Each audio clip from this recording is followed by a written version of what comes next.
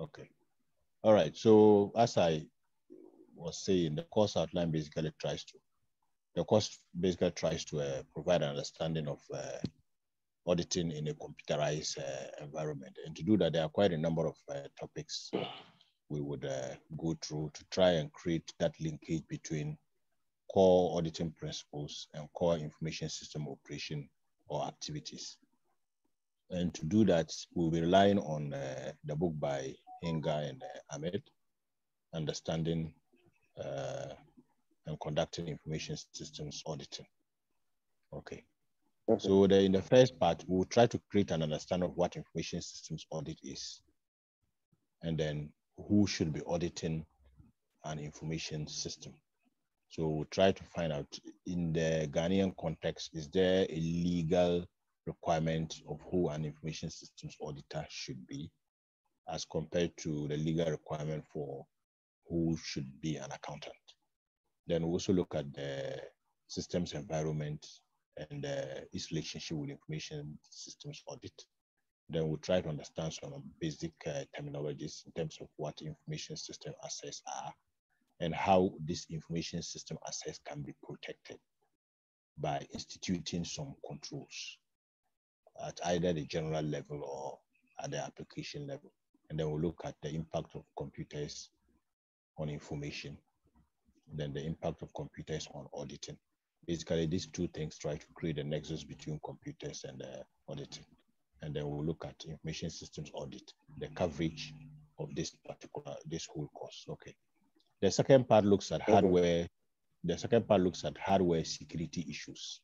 Here we'll be interested in hardware security, peripheral devices, storage media, and all these things are things we have done previously. It's hardware security. And then the third part is software security issues of licensing, issues of maybe bugs in the software and all that, and how it can be addressed. Then the fourth part, which is, so you see that the second and the third part hasn't got anything much to do with auditing in terms of a link.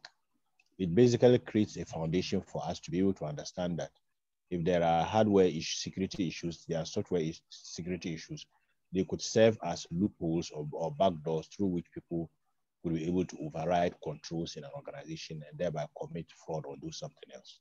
So it is important that we understand hardware and security issues. Then the fourth lecture will look at information systems audit requirements. Here we'll be interested in understanding what we mean by risk analysis. Then we'll also try to create an understanding of some key concepts like threats, vulnerability, exposure, and attacks. And then we'll also try to understand what we mean by control, specifically internal control. And if we are introducing controls in an information systems environment, what will be the objectives of the control? And if we want to also conduct an information system audit, what will be the objectives of the information systems audit? And we'll try to also look at how information systems can be effective and efficient. We'll look at information systems abuse, how we can safeguard it, and how we can collect evidence with regards to activities in an information system. And this is where we'll also look at the issue of logs and the audit trails, the trails of activity in an information system. Then the fifth part looks at conducting an information systems audit. That's the actual activity. How do you go about conducting an audit? Then we'll look at the audit program, the audit plan, the audit procedure one needs to follow, and the approaches, and the different kinds of tests. One will look at the two main kinds of tests will be looked at here: compliance test, substantive test will be looked at. Then we'll also look at some audit tools. And also we'll be wary of the fact that if one is going to conduct an audit, it is not everything in the information system that the auditor will be able to have access to, will have the time to be able to go through. So the auditor will need to what? We need to sample. And to sample, the auditor will need some sampling techniques, need to understand some sampling techniques so that the sampler will provide will provide us the basis to generalize our findings in relation to the sample to the bigger information system or population. And then we also look at audit questionnaires. Sometimes there are some questions auditors will prepare, and then a pre-designed list of questions they would want to administer or ask those who have been using or conducting information system activities. Then we look at audit documentation. If we are conducting an audit, how do we record the auditor's activity? And usually the auditor will have what we call the working paper. The working paper. The auditor will use a working paper to record different activities. Sometimes auditors may also use flow charts to be able to map up the flow of activities in a particular scenario. Then finally, how the audit report is prepared. Okay. Then the last but not the least, we'll also look at risk-based systems audit. And then finally, we'll look at business continuity and disaster recovery plan. Business continuity and disaster recovery plan is also something you guys will look at in IS resilience with Miftah. You will look at something like that. So basically, this is what the course is about. Yeah, and the text we will be relying on is this. Let me show you. This is the text we'll be relying on.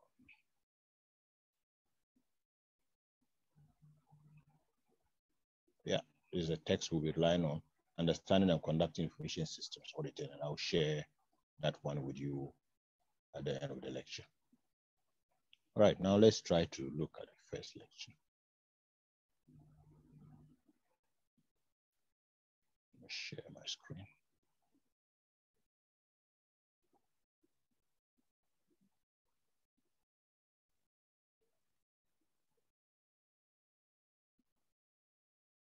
Oh, what's happening?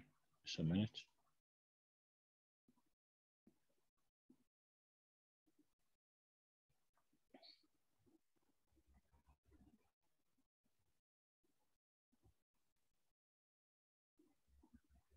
Yeah, can you see my screen?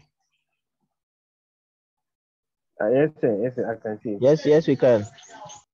Okay, brilliant. Were you able to get Jamal? Yeah, I think he's online.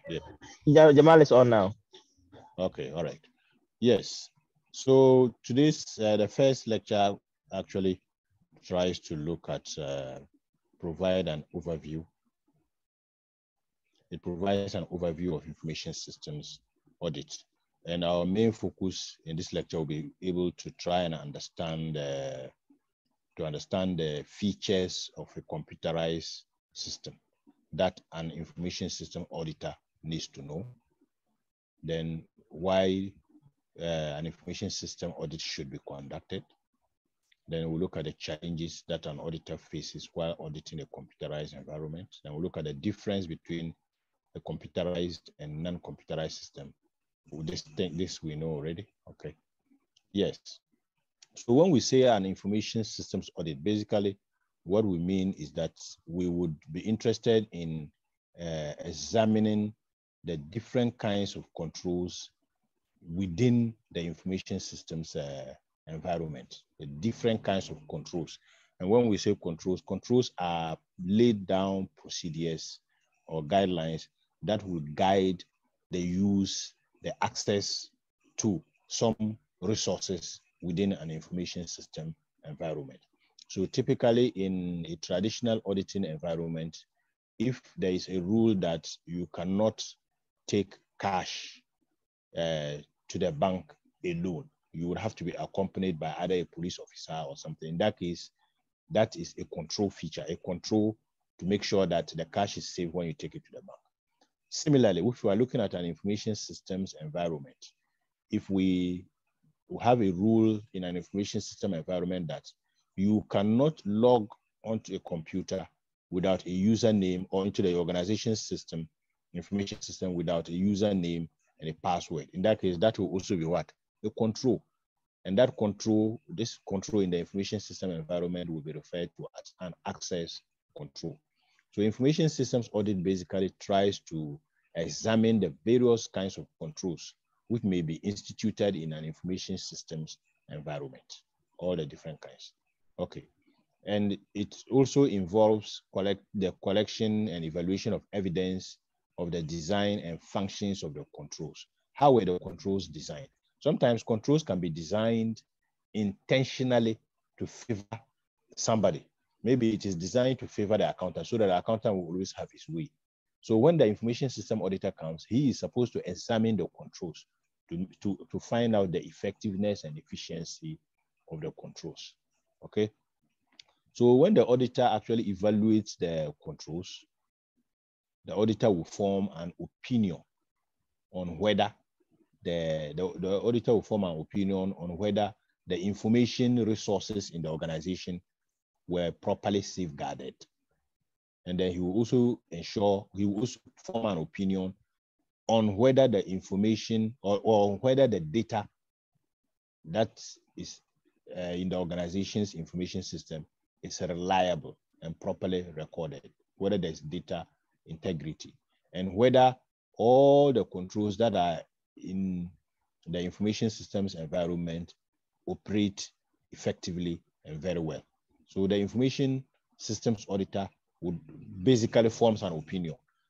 We have to be wary of the fact that there is always a confusion out there that an auditor is supposed to come to an organization to find the errors, whether people have stolen money or not. That's not the work of the auditor.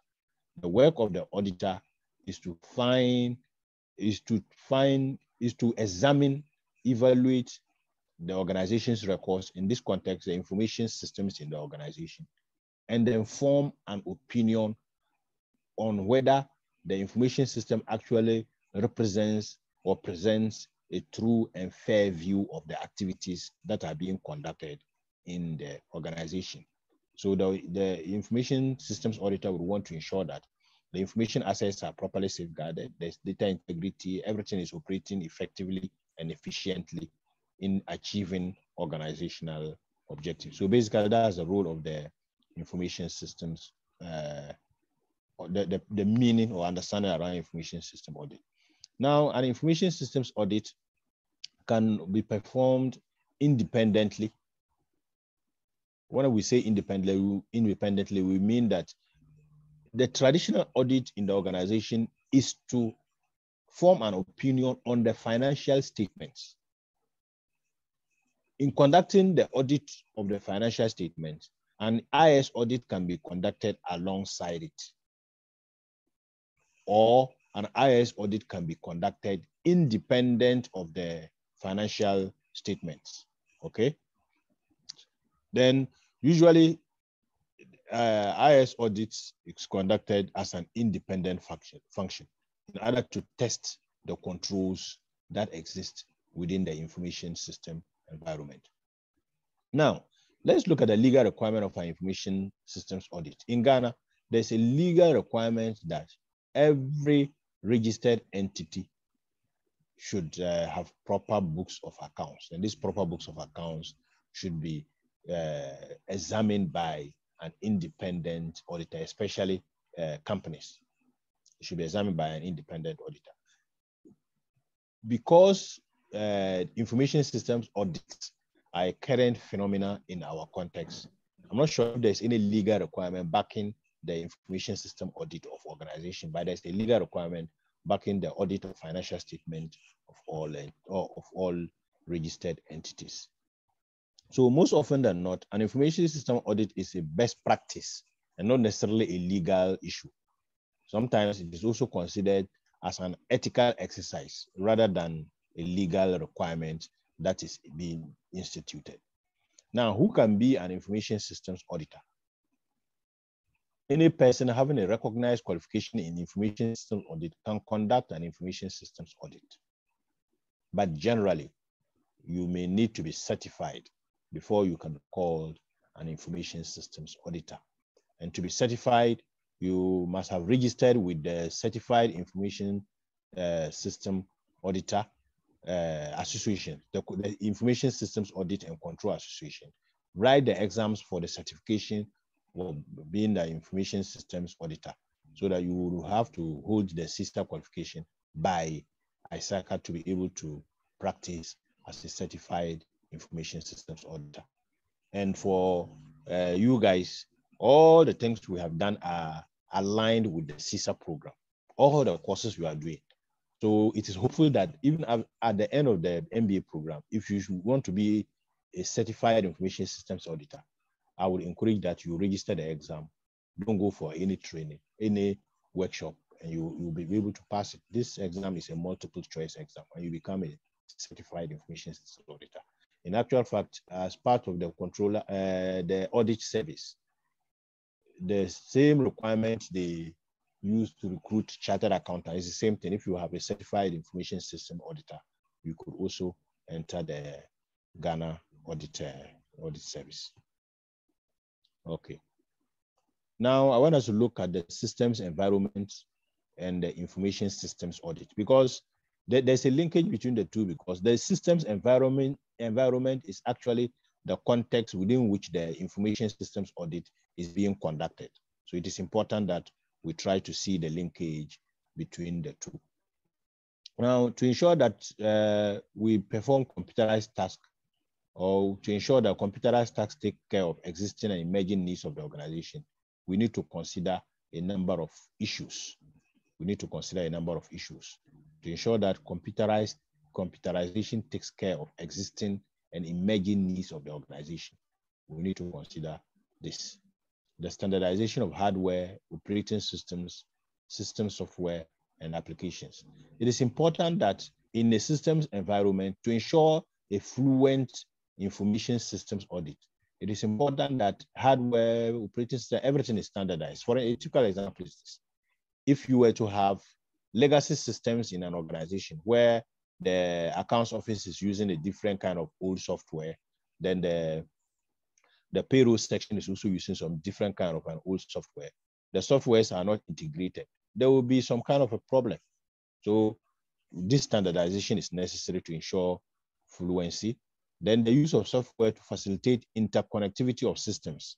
This one ties into the hardware issues.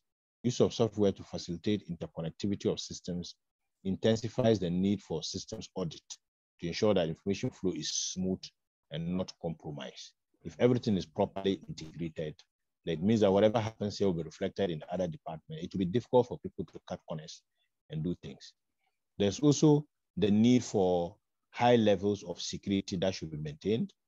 Also, communication and networking involving the use of network would facilitate the establishment of a central database that can be centrally managed. But the fact that we have a centralized database doesn't mean that we cannot have a distributed processing from individual departments, but we can have a centralized data warehouse where everything is kept. Then there needs to be a technology infrastructure with periodic upgrades so that we can always ensure that our systems are up to date. Okay. Then the need for business process engineering. Yeah, every day the activities in an organization will change. And if the activities change, we also have to re-engineer to ensure that our systems are able to deal with the new activities that emerge. Okay, now I used this word earlier, information system assets. And we indicated that the main objective of the information system audit is for the auditor to form an opinion on whether the information system assets are properly safeguarded. Now the question is, what is an information system asset? Information systems assets can be categorized into different groups. So let's try and see. Information system assets may be segregated into various kinds, such as, so we have, remember we are looking at information system assets. As part of information system assets, we can have what we call information assets. And information assets would include databases, data files, system documentation, operating manuals, help files, training guides, and all whatnot. That would be information assets. Then we also have what is called the software assets. And this will include the operating system, application software system, system software, development tools, and whatnot. Apart from that, we also have the physical assets, which will be the physical monitors, the physical processors, laptop, physical components of it, storage media, hard drives, and whatnot. That will be the physical assets. Apart from that, we also have an intangible information asset called the services. And these services would include the computing environment services, inter-office and intra-office communication services. Inter-office communication will be communication services within different departments. Then we can also have intra-office communication. And intra-office communication will be communication within the department. That will be between colleagues within the same department. These are the main categories of information system assets: for the services, physical assets, software assets, and then what? Information assets. Okay. Then we have now we need to understand what we mean by control. And I think I gave a brief understanding. I tried to provide a brief understanding of what controls are, the procedures, the policies that are instituted to ensure that assets, information resources are properly safeguarded in the organization. Now, controls are central to the idea of information systems audit, because without controls, the information systems audit will not be, would have difficulty in examining the effectiveness and efficiency of what is going on. So the controls actually define a point of action in a work process. It defines the point of action in a work process, okay? So controls are usually, controls without an alternative are fictitious controls that exist only on paper. So controls always come with some alternatives. If we want to safeguard this asset, we can either do this or that. Now, how do we classify controls, these procedures and guidelines, which will safeguard our information assets? They can be classified in three basic categories. We have general controls, application controls, and objective-based controls. Three: general controls, application controls, and objective-based controls. Now, when we say general controls, what do we mean? General controls are the basic issues that any information system should observe. Basic. So all information systems should be able to observe this. And the general controls are applicable across all the systems that exist in the organization. It cuts across all departments. General controls features in most systems can be classified into different categories. So for instance, we may have what we call organization and operation controls. And these controls deal with the segregation of duties. Organization operation controls ensure that power is not vested in one person. So power can be divided. Otherwise, if power is vested in one person, assuming the accountant is the one who issues, who makes orders, he does the procurement, he pays, everything is done by him. It means that there is no segregation of function or segregation of duty.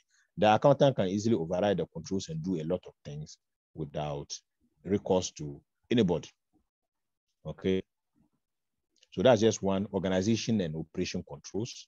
Then we also have, and still under general controls, we also have what we call system development and documentation controls. And the system development and documentation controls will involve the processes, how we can review the processes in terms of the development of an information system, how we can test and make sure that new systems that are coming into, or if we are modifying our systems, these systems are properly tested before they come in. So we have to ensure that, so that our procurement officers don't just go and procure a system and just come and put it in the organization where it cannot deal with the reality on the ground. Okay. So system development and documentation controls. So it also has to deal with the control over the programs and changes to the programs. Now, programs or softwares usually come with documentation procedures. It comes with documentation procedures. So if we are implementing a system in an organization, it's not everybody who must have the same access rights. So the access rights should also be what? Segregated based on rank or some other criteria. All this would be part of the system development and documentation controls. Then we also have what we call hardware and software and system software controls, which would include how we detect errors in our software, automatic error detection features, periodic preventive maintenance. Maybe once in a while, we need to conduct some physical maintenance of our hardware or do some kind of system scanning to make sure that if there are some bugs in our system, these things are dealt with. That comes under hardware and system software controls. So if in case maybe some of our hardware has some problems or software has some problems, it is under these controls that we can go through formal procedures to recover the hardware from the errors that may have occurred. Then we also have access controls. Access controls. And the access controls consist of preventing unauthorized or authorized people from having access to the required information systems. Okay. So 4 types. Then that's 4 so far. Then the fifth one is data and procedure controls. Data and procedure controls, which would consist of a control or a balancing function with respect to manuals in support of system procedures. Okay. Then the last one will be business continuity controls. Okay. I'm using a free Zoom account, so it will automatically log me out every 40 minutes. So I'm left with some 4 minutes. All right, but I want to finish this aspect. So we said 3 types of control, 3 main types of controls. General controls, application controls will be the next kind of control. And application controls provide a detailed structure of applications of how things are, specific applications are dealt with within the organization. Okay. And they can also be classified. So there are 3 types of application controls, which are input controls. And the input controls will involve transaction entry. Who has a right to enter a transaction? Who has a right for file maintenance transactions, inquiry, and different kinds. So input, whatever is going to be inputted into the organization system, there must be some control as to who must be in charge, who should do it, at what time, and all those things should be clearly spelled out. Then we also have processing controls, which are usually included in application programs and designed to prevent or detect errors of the following nature: failure to process all input transactions or erroneous processing. So that if somebody is trying to override an input control and then it will input a wrong figure, the processing control should be able to do what? Should be able to detect it. If somebody has already inputted a figure, say 10 cedis, and once with respect to A and is inputting the same figure again, the processing control should be able to detect that this is what? A duplication. Okay, then there are many. And then the other one is output controls, which are used to assure or ensure the accuracy of the processing results, the results that are printed. If it's a physical printing that's going to be done, somebody needs to actually verify that what is printed is actually what is captured in the system's internal environment. That is where we may come across terms like balancing, visual scanning, verification before the output is what? Distributed to other departments. Okay. Then the last kind of control is the objective-based controls. Then objective-based controls consist of a number of other controls, which include what we refer to as directive controls. And these controls comprise management actions, procedures, and management actions, procedures, directives, or guidelines that facilitate the occurrence of a preferred event. So directive controls are usually executed by top-level management who instruct lower-level staff to do A, B, C, D. Then we have what we call preventive controls. And preventive controls aim to establish a reliable system and ensure that certain errors do not occur. So we also have what we call detective controls and then corrective controls. So there are directive controls, preventive controls, detective controls, corrective controls, and then recovery controls if there's a problem and our data is lost. what should we ensure? What should we do to ensure that we can easily recover the data? And we can easily ensure this by relying on, these days, many organizations institute recovery controls by signing up to cloud activities or cloud services, okay? Then the last part looks at the impact of computers on information. And this is something you guys will easily do, which I'm not going to spend much time to try and explain that. Consists of transaction initiation, inputs, and whatnot, okay? Yeah. Any question?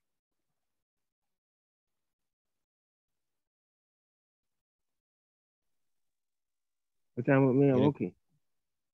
Okay. Yeah. So we're okay. Thank you. Okay. So you would see that it is basically just IS, but we fuse it with what? Auditing terminologies to be able to see how we can ensure efficiency and control in an auditing environment. Hello. How do we sign? You are around. So you may have to see Spy and just get the sheet and sign for all the other weeks. That's what you do. That's how we're going to do it.